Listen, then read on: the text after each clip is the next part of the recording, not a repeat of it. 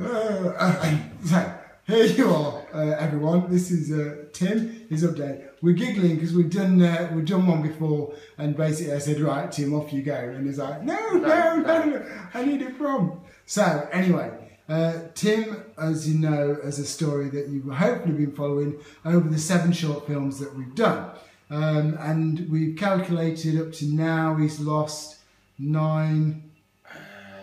It's just over a stone, actually. Oh, just over a stone. Stone and 2, I think it is. Stone and 2.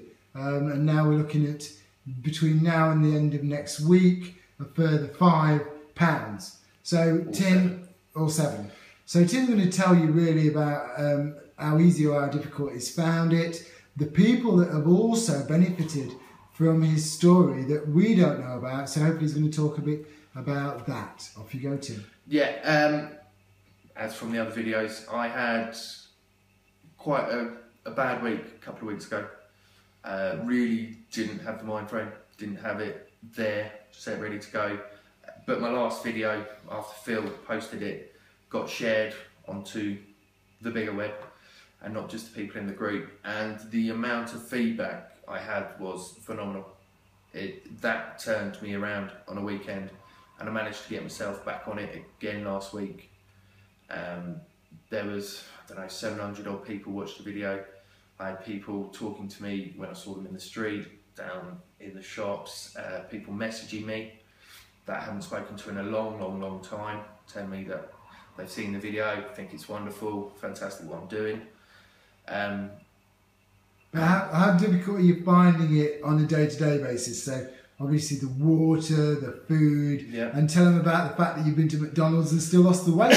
Yeah, that I had the bad week, and I cut the water down. I didn't drink as much as I was. Big mistake. Which was a big mistake. I didn't have that much green tea. And we know the green tea is a big one. My food wasn't good, but after the videos went thing, and it was the last one where Phil had said he was going to give me a 6-pack in a year. Yeah. And once everyone saw that, and I got the promise, got the feedback, and I thought to myself, right, well, I can't knock myself down and not Phil down, but everyone who's now just giving me the feedback. So I got back on the water. It was a lot easier than I thought it would be after having a week off, I have to admit. And at the weekend, I did have 2 McDonald's takeaways. Other takeaway options are available.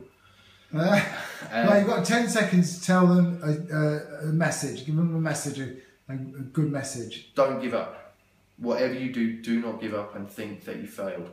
Drink the water, drink the green tea, and get back on it with a positive mental attitude.